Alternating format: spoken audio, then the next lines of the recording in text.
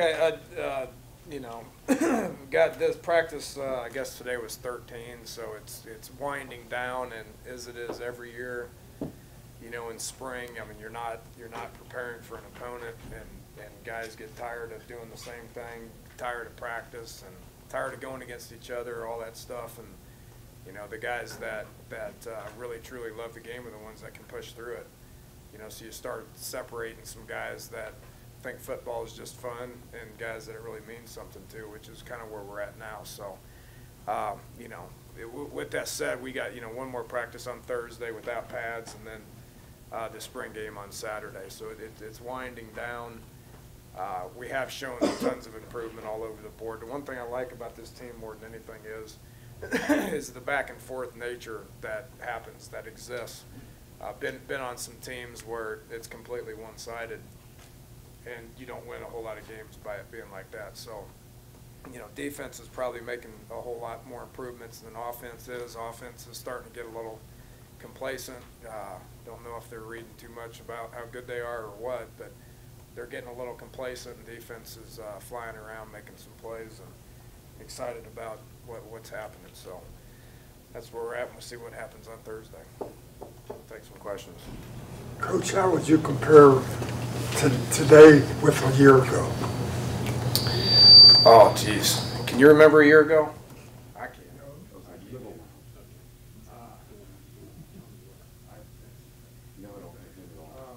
You know, the one thing I remember about towards the end of spring last year, all the roles were reversed. Last year we had a bunch of, you know, had more experience on defense. You know, guys knew what they were doing.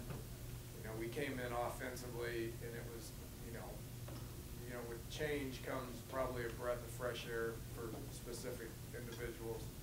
And, you know, towards the end of spring, defensively, we knew we were going to be pretty good, but offensively started kind of getting things together, you know, and started understanding what to do, and had some success in the spring game, if you remember, you know, offensively.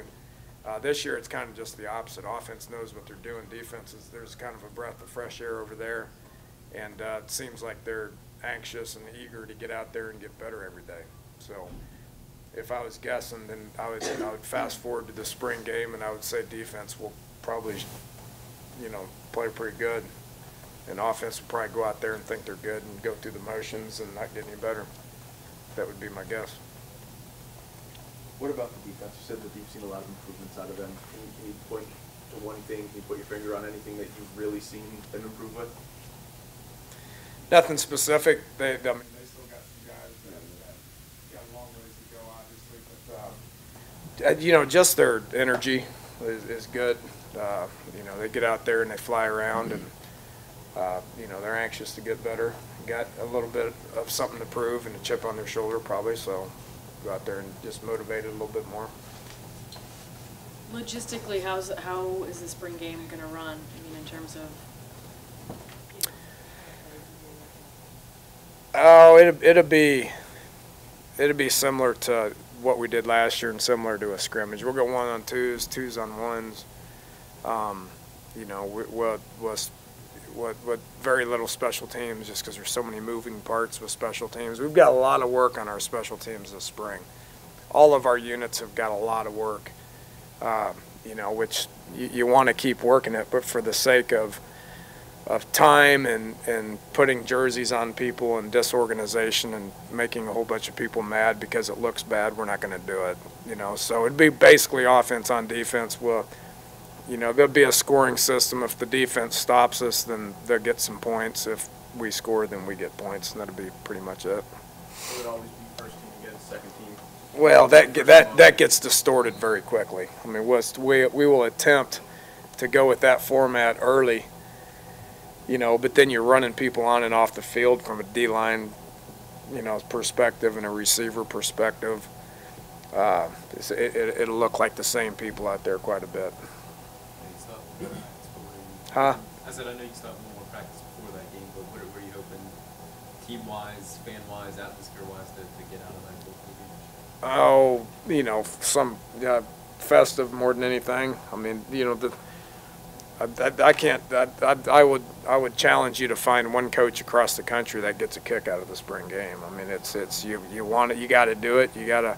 We want to do it for the fans. You know, the players kind of get a kick out of it because they get to put their nice uniforms on. They go out there in front of a bunch of people and try to make a play. But you know, it's the end of spring, and you want to get out healthy, and you know. But we want it to be festive, and we want everybody to kind of get a glimpse of some of the younger kids more than anything.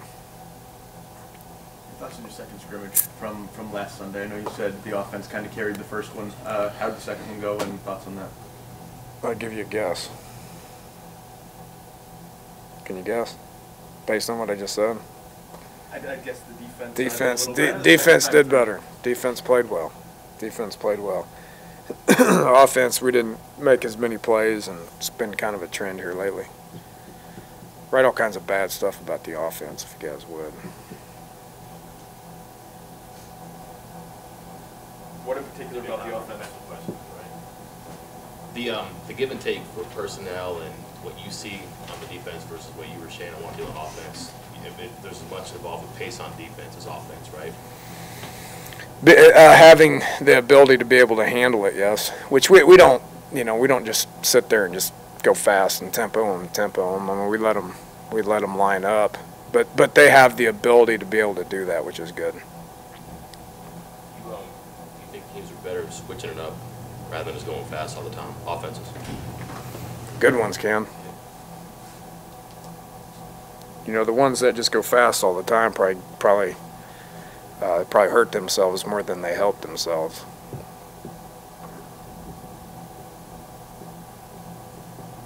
Well, Coach Beatonville was out earlier this week. You mentioned Jeff Braun as somebody who's really improved this year, found his natural spot on the other side of the line. Can you talk about that, what you're seeing out of him? He's done good. You know, he's been kind of a vocal guy that, you know, didn't have a whole lot of confidence last year for whatever reason. He missed last spring, probably had something to do with it, you know, and switched positions from the year before. He's settled in, I think, and he's got some confidence, and he's a senior. You know, the more seniors we can get out there with confidence, I think the better off we're going to be.